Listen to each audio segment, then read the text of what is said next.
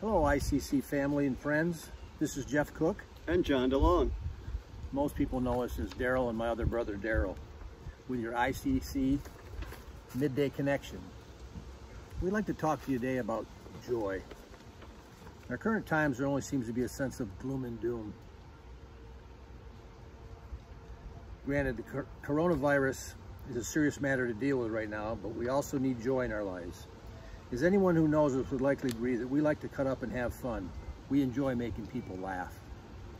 Webster defines joy as a feeling of great happiness or successes in doing, finding or getting something.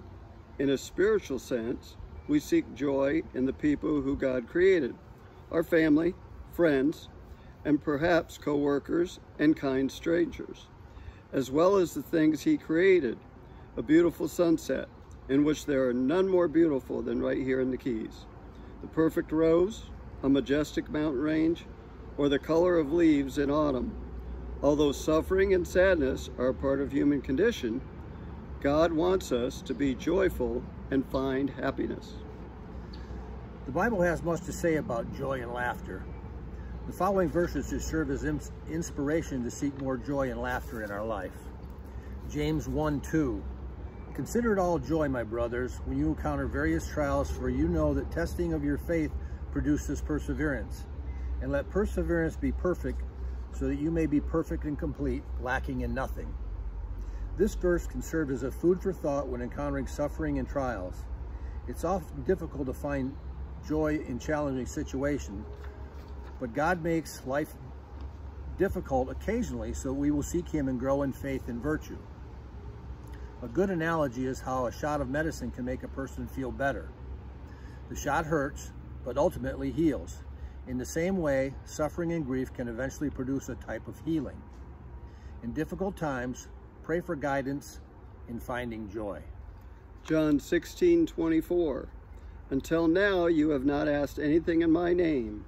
Ask and you will receive, so that your joy may be complete. These words from Jesus Himself are so inspiring.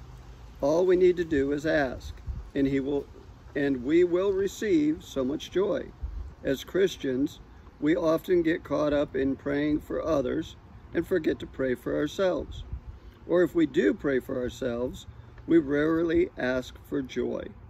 There's nothing selfish about asking God, in Jesus' name, to send more joy into our lives. Joy is infectious. If we are more joyful, then it is likely that our joy will spread to others. Psalms 118:24. This is the day the Lord has made. Let us rejoice and be glad in it. Each and every day brings new opportunities and a chance for a fresh start. We can put yesterday's trials and troubles aside and begin again. Resolve to find joy and laughter somewhere in your day today. And furthermore, to bring laughter and joy to another person you may encounter. Pray to the Holy Spirit for guidance and assistance, and be open to opportunities for laughter and joy. Remember that each day is a gift from God. Look forward to a wonderful day ahead and not backwards to the mistakes and problems of yesterday. John, will you close us in prayer? Dear Heavenly Father, we thank You for the many blessings and just the way You take care of us daily.